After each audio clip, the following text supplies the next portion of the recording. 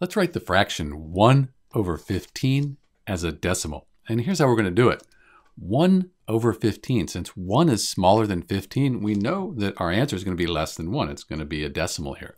So let's just take 1 and see how many times 15 goes into 1.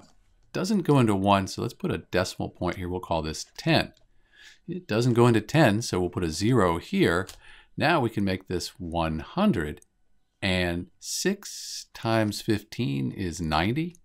So we subtract and we're left with 10. So it doesn't go into 10. We'll make it 100 and we're going to move over a place here. 6 times 15, that's 90. And you can see that we end up with 10 again. And the 6 here, it's just going to keep repeating. So we can just put a bar over it here like that, get rid of this 6. And in answer to our question, when we write 1/15th as a decimal, we end up with 0.06, and that 6, it just keeps repeating. This is Dr. B. Thanks for watching.